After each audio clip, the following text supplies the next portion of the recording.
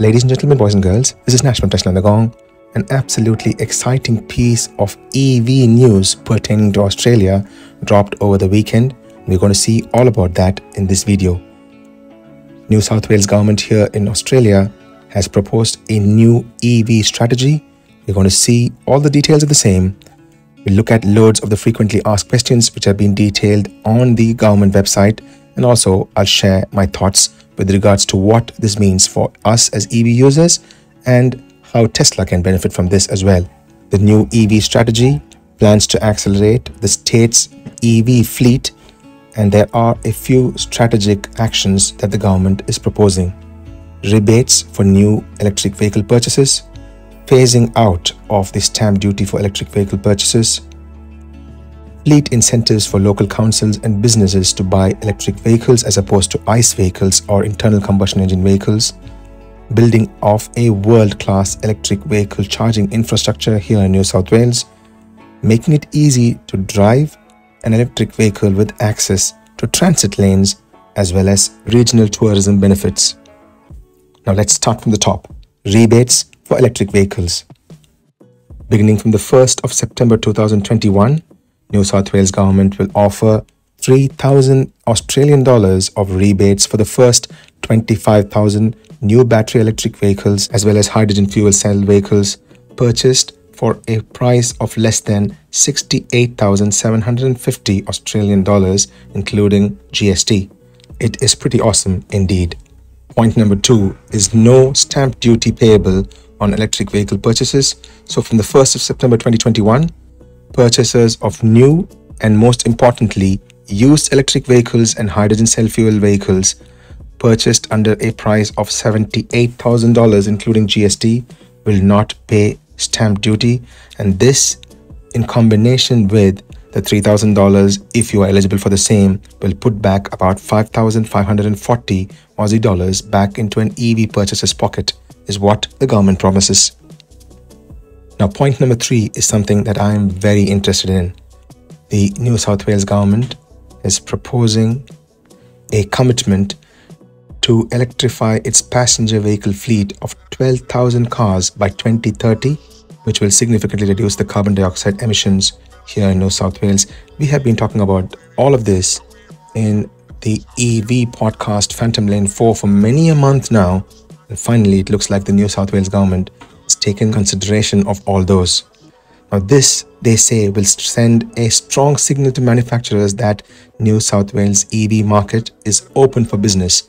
And I think Tesla, with its amazing presence already in the state, will stand to benefit from this. It would be awesome if Tesla and Elon Musk will work with the local government to set up a much stronger EV presence in terms of manufacturing and deployment of services, which will in turn bring more jobs to the local market. I'm quite simply excited about this particular prospect. Now point number 4 is a bit of a debatable one. A fair and sustainable road user system. They say from the 1st of July 2027, or when EV uptake makes up for 30% of all new vehicles, then there will be a fair and sustainable road user system charge levied on these vehicles. Now what this is, there would be a charge of 2.5 cents per kilometer.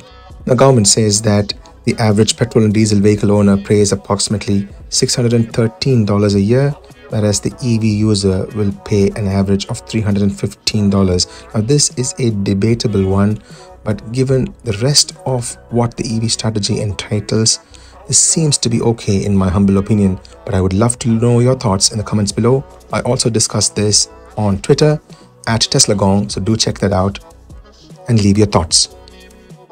Now let's look at the fleet incentives for local councils and businesses. Now this has been committed earlier as well as part of the New South Wales Net Zero Plan 2020-2030, where they will offer incentives to support medium to large size fleets such as local councils, car leasing companies and car share companies to purchase battery or hydrogen fuel cell vehicles, and this will be through a reverse auction process, ensuring the government maximizes value for money and uptake of EVs. There are more information available of the same in Energy Saver website as well. The next commitment of the government is to invest $171 million to build a world-class electric vehicle charging infrastructure over the next 4 years. They say at every 5 kilometers interval in Sydney's major commuter corridors, there'll be an EV charger. There will be one charger on average every 100 kilometers in a major highway in New South Wales. And there'll be a charger within 5 kilometers of residential areas with limited off-street parking, as well as in and near commuter car parks. There will be chargers. Now, we do not know what the nature of these chargers are. We're still awaiting some of the details from the government in the near future. This is where I think Tesla, as well as some of the existing players like ChargeFox and EV Networks, stand to benefit, because they, I would believe, would get some sort of support as a co-funding for setting up the infrastructure. Now, with rolling out of the V3 superchargers in Victoria as well as in Tasmania, this I feel will positively impact the adoption of EVs here in New South Wales. Pretty awesome indeed. Now let's look at some of the FAQs. What EVs are eligible to receive this stamp duty exemption? Well, all new and used battery vehicles as well as hydrogen fuel cell vehicles purchased for a price of less than $78,000, including GST, will be eligible of this stamp duty exemption from the 1st of September 2021. Now this, I think, will definitely help Tesla to establish a massive second-hand car market as well. All those folks who own a Model 3 now who want to upgrade to another Model 3 or maybe a Model Y when it becomes available here in Australia will stand to benefit from this, because their EVs will fetch a higher price. Now, as I made mention before, the road user charge will only commence from the 1st of July or when new car sales become 30% of all sales here in New South Wales. So it's a little way off. This is a debatable one, but given all the other incentives, I think it's not too bad. But do leave your thoughts in the comments below, as I mentioned before. Now, they've also gone on to mention why the New South Wales government is introducing this RUC. They say that this will contribute to cost of road maintenance and constructions through a combination of fuel excise charge, stamp duty and registration costs. The other added incentive is the use of T2 and T3 lanes. Let's have a quick look at what this T2 and T3 lanes are. A T2 lane must have a driver and at least one other occupant, whereas a T3 lane must have a driver and at least 2 other occupants. Now, this will be exempt for an EV user, so even if you're the sole occupant of your car, you can preferentially use the T2 and T3 lanes. It may not be useful for everybody. For people who are in major cities where there is a fair amount of traffic congestion, this may ease a wee bit. Now, which Tesla cars are eligible, do you think? Well, for now, it is only the Model 3 SR Plus, and that too only for the stamp duty, because the Model 3 SR Plus has a drive-away price of $70,108 here in New South Wales. So it may not qualify for the $3,000 rebate, because it is a sub $68,000 that qualifies for that rebate. But even so, this is about $3,000 that they end up saving from stamp duty. Here's where I wish Tesla will do something to reduce the price a little further to bring it sub 68,000 so that people are eligible for that rebate as well. Maybe Tesla can introduce a standard range car and then make the standard range plus as a software upgrade after the fact if people want it. Unfortunately, the long-range car does not qualify for either of them. Now, do you think the Model Y or the Cybertruck, which will come later this year and next year respectively, will also be eligible for the same? Well, leave your thoughts in the comments below. So, do you think these will qualify? Leave your thoughts in the comments below as well as on Twitter at TeslaGong. Alright, now let's look at some of the other car manufacturers which are now present here in Australia who would stand to benefit from the same.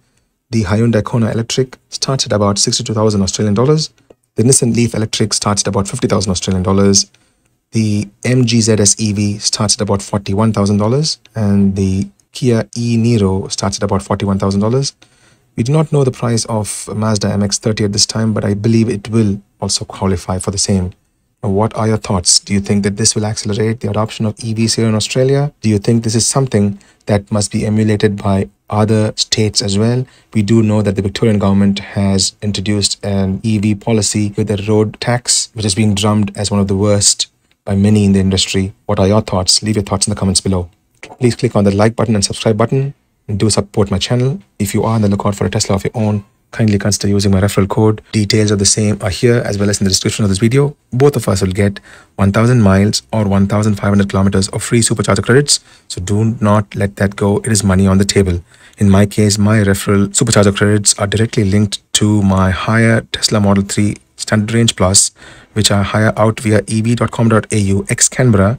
Do consider using my referral code so that I can pass on this benefit another Aussie who is looking to buy a Tesla of their own. If you are looking to hire any EV via ev.com.au, do use my referral code inside the EV website. This is Tesla Gong, which will give you $25 off of your first hire. I'll see you guys in another interesting video very soon. Until then, this is Nash from Tesla and the Gong signing off. Peace.